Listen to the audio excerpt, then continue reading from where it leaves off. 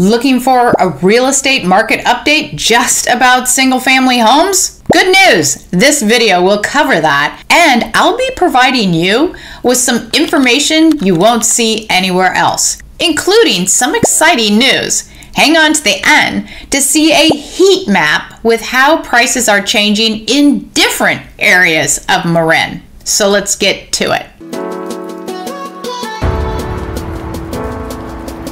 Okay, this information is going to be amazing. Instead of just giving you the price change for only the single-family homes that sold, I'll be providing the price change for the median value of all single-family homes in Marin.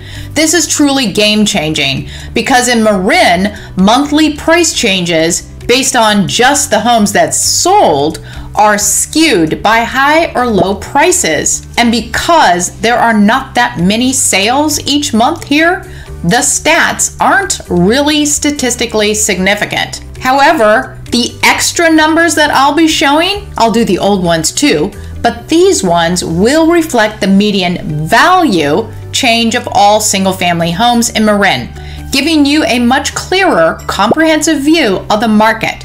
Plus, I'll have that heat map information too at the end of this video. Super interesting stuff. Oh, and by the way, I'm Karrie Hill, lawyer turned realtor, and if you're looking to buy or sell a house in Marin, I love to help people just like you make a smart move. Also, if you want an instant home valuation, one that you just type your home in and the answer pops out, and I'm not talking a lousy thing like Zillow, I have that free tool that provides just that.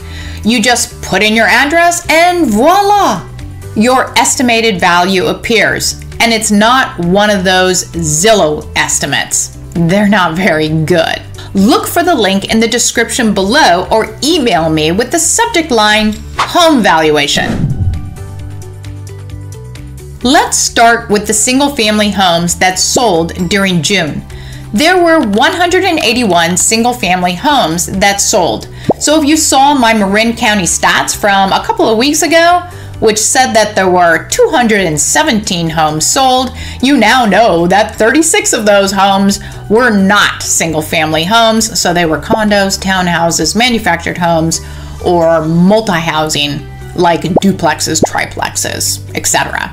If you saw that video, you also know that I highlight how many homes sold above, at, or below list price, and by how much below or above, leading me to conclude if the market is weakening or strengthening. June's stats pointed to weakening, and if you missed that video, no worries, you can still get it, complete with addresses in my monthly email newsletter. You won't find that information anywhere else.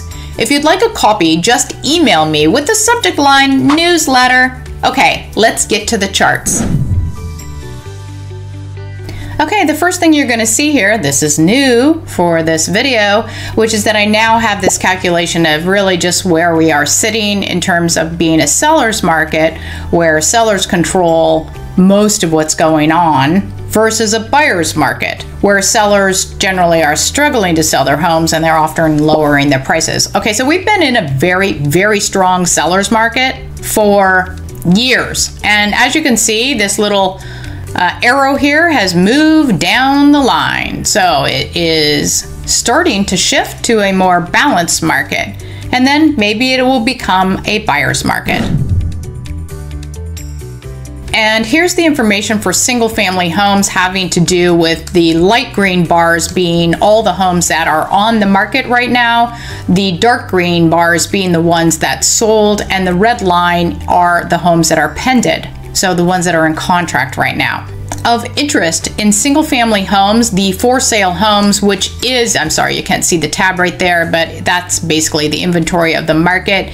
It was down in June, 11.7% from May, but when you compare that to the same month a year ago, inventory is up 54.6%. That is very significant. And it's also up 54.6% when you compare the same quarter this year to the same quarter last year. Now we're going to look at the 5-year situation for inventory. You all know we need more inventory if you want to have more choices for buyers and potentially put some pressure on the high prices that we have and the affordability problem. 5 years gives us context. So here's 5 years, and you can see right here on this bar that our inventory isn't as high as it was last month, but overall it's much higher than it was last year. So we're definitely improving overall, like every month and quarter. Days on market is another good tool to trying to decide what the market's doing, and days on market has been going up the last 3 months, so it does appear that it's harder for our sellers to sell those homes. And you can also see that this red line up here, this is the percentage of the sale price over the original price. So now that we're at 96%, that means that homes are selling mostly below the list price. So again, both of those suggest a weakening market. And here's those numbers for the last 5 years. And you can see that, hey, most of the time, days on market are about what they are now, outside of, say, the real normal market in 2019. Those were all quite a bit higher. But ever since then, well, okay, they're a little bit higher here in 2020, but they're not that far off the mark. You know, these peaks right here, that always happens around Christmas time, so you don't have to pay a bunch of attention to that because it's just a seasonal situation. By the way, if you want to see all the numbers on this, or that is important to you, I'm not going through them because of the general direction is all I'm looking at here, but they're right down here. So this is days on market, and this was the red line, the sold over the original price. And I know they're hard for you to see, they're probably really small, but you could probably zoom in a bit, pause the video, and take a look at those numbers. And by the way, if you like immediate notification about off-market homes that you can't see on Zillow, look for the link in the description below or email me with the subject line "coming soon." Also, look for my videos on the same topic. And now we're on to price per square foot. Interesting that this number did go up month over month, because I'm pretty sure for all of Marin it went down. And right across the bottom with all these stats, you can see that they're all up. Not up a lot, but they are all up, with the weakest one being the month over month number. This one to that.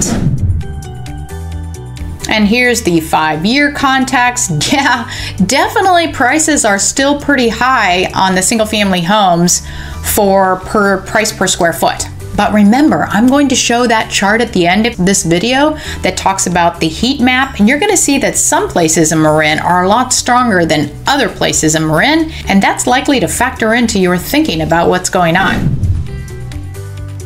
Okay, now we are to the sold prices, which is the red line down here. The green line are the asking prices. I don't tend to pay too much attention to those because, first of all, they include those like $50 million properties and really skew everything up. The general line is kind of interesting though, whether it's going down, and it is going down. So this one, interestingly enough, even though price per square foot was up, the number went down when you're talking about the average sold price, which is what this is. And the amount that it went down is 1.1% from last month. However, the other numbers were still up, as you can see here on the bottom. And how's that look for the last 5 years? Well, kind of like a mess, right? Let's just focus on the red line here. What we can see, if you get to the very end of the line, you see that little dip that it made in June. It's probably a good idea to compare that over the last 5 years. So let's just take this and go down here to this price. So there are some points where the prices have been higher, as you can see. But if that line continues down, we could get into this area. And that would be more like prices from 2021. Again, if you want to see them, all the numbers, the sold price homes here are on the bottom. Sorry, you can't see the tab there. The ones above these numbers are the average price that people are asking. Okay, here are the median prices that sold for single family homes. And you can see that that also went down just like the average price. So the only thing up here is price per square foot, and it wasn't very much. But weakening in both these numbers, again, is a good thing for buyers in the future, not so good for sellers if it continues. That actual number, though, is only down 0.6% month over month, and it's still showing up 4.4 and up 2.3 on the longer term.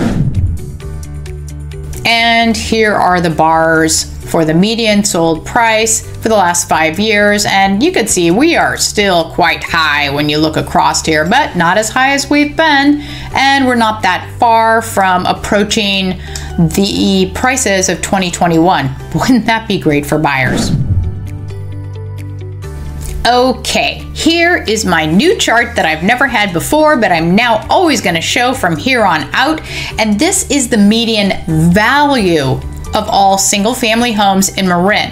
So instead of just having the data from the sold homes, this data set comes from those homes that sold and then adjusting all the home prices around each actual home that sold to readjust the entire number for Marin, thereby providing a much more accurate picture. This shows, interestingly enough, that prices were actually up 2.8% from May to June. Fascinating, right? Because that's the opposite of what we just saw from month to month for the median and the average sold prices. But this is the big deal here, which is that 12-month change, it's down -1%. So see, the overall market is actually getting weaker. And that is not what we can tell by the other factors that don't register home value, but only home sales.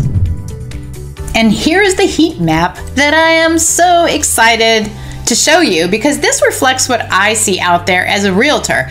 What you can see over here is this is a 12-month change estimate value. So it's based on that like -1% that we just saw, but some places went up in Marin and some places went down in Marin. Having this information is amazing. Okay, so you could see here that anything that's highlighted in this kind of bluey purple, that was up 11.8%. And the opposite of that is things that are dark red were down 25% to down 6.9%. Okay, so yes, that's quite a spread right there. That's your first grain of salt. Also, you'll want to think about where this occurs. So for example, one of the dark red is Nicasio. But Nicasio can be made up of properties on very small lots and properties that are on 100 acres. So there's always going to be a really wide range. Plus, not that many homes sell in Nicasio because there just aren't that many, even though this looks geographically huge, there aren't very many houses in there. So even with a whole year's numbers, Nicasio is going to be skewed by both the insignificance of the statistics, because there's just not enough for it to be statistically significant, as well as the fact that the properties can range quite a bit in value. That being said, okay, so it showed up red. Other places that showed up red are this area of San Rafael. Again, there are some properties in here that can have as much variability, and there's a lot of locations in that red part there that are not highly populated. But you can see that's a slightly darker red, and there also are some very pricey houses in that area, so things can get skewed for that reason too. So you can look around this map and see that, you know, as it goes up into it's almost like white before it's even. So you can see what I see, which is that prices in Tiburon are down, and that prices in Sausalito are down, you know, ones with water views, and prices are down in Kentfield and in Greenbrae and this whole area, which includes San Anselmo. Now this is where most of our homes actually are. So what's going up? What's creating that price pressure that looks like houses have been going up? And that would be the Corte Madera area. That has had higher prices, and I've seen that as an agent.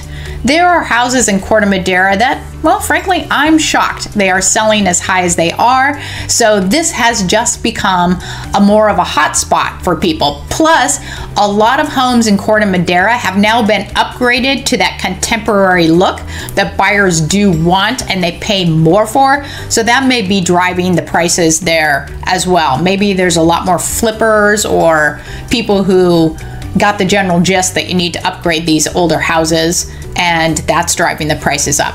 Another area that's up is along the beach area and in the hills here. Not very many homes there, so I'm not really sure that that's a statistically significant thing, other than the Stinson Beach ones.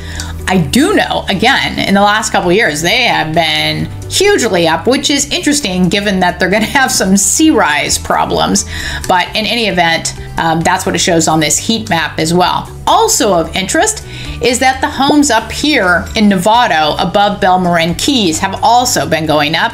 I have always thought that was going to happen because as people realize they don't have to go to work in San Francisco, they can notice that Novato is a pretty awesome place to live. And if there's more people who want to live there, prices are generally going to be pushed up. So in any event, if you want to take a little bit more of the information in by this, just stop the video and look at it or rewind it or something so that you can see more about this. Oh, and one more thing that I forgot to tell you. Sorry, this is very important. This heat map here is not just single family homes. I can't get it in just single family homes. So this includes all residential housing. So condos and townhouses too. Sorry about that, but it's just not available. If you want to see information only about the condos and townhouses, I'll be dropping that video probably by next week. Subscribe and hit the bell notification so you don't miss it. Hey, and again, if you want to keep seeing this information, subscribing really helps motivate me to keep doing it. And Baxter appreciates it too. And here are some other videos about Marin County, well, at least they should be showing right now. Thank you for watching and have a great day.